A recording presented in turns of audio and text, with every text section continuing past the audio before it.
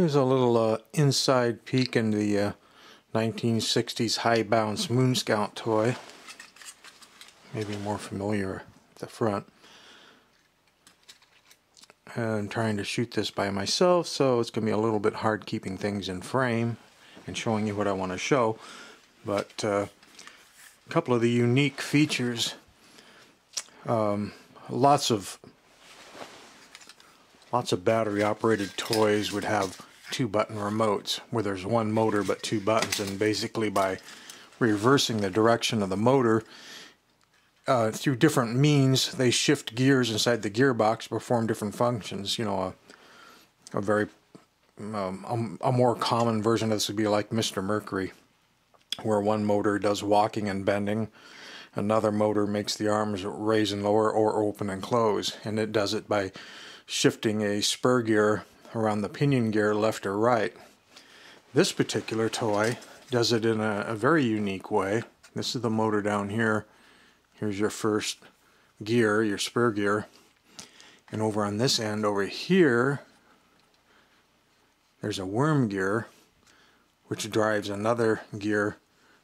It's the vertical shaft. It goes through gears for spinning the top. But what's interesting about it is this worm gear is going to want to crawl one way or the other depending on which way it's turning, and so they purposely built in slack on this shaft. And if you look on the inside, I don't know if it'll show up in the camera, but you can see that little brass gear moving back and forth depending on whether this gear is out or in. Well, that's what's shifting. When it's pushed in, that brass gear makes contact with other gears in the back for operating the ball shooting and door opening mechanics, and when it's pulled out, it interfaces with the gears which have to do with the walking. And it's what moves it again is just the fact the worm gear, which is turning. So let's see if we can't. I got to figure out a way to hold this in camera and work the remote. Okay. So this would be, well, let's go with the ball shooting mode. So it's pushed in. You see the door is opened. See that plunger in there going back and forth? And here you can see the mechanics that pull the plunger. Over on this side is the door opening thing, which is a partial gear like an Altoids, where it turns till it runs out of teeth. So that's what keeps the door open. And when you go back into walk mode,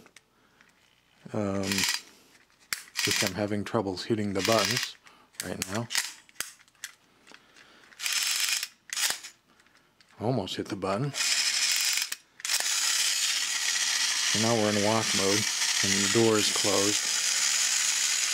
And the white gear is pushed all the way out. And now you'll see it shift over. And this linkage up here, see that linkage move? Now the door is closed. Now the door is open. And there you can see the lever which fires the ball.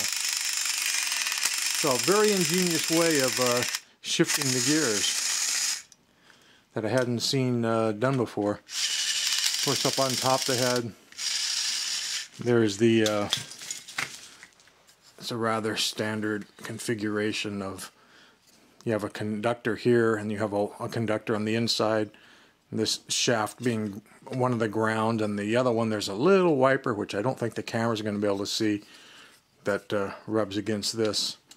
So when you push it in, it'll make the contact to light the lights. Basically, it's a commutator. So there you have your inside look on the high balance Moon Scout, and how the shooting ball mechanism works, and how they do the gear shifting. Pretty cool.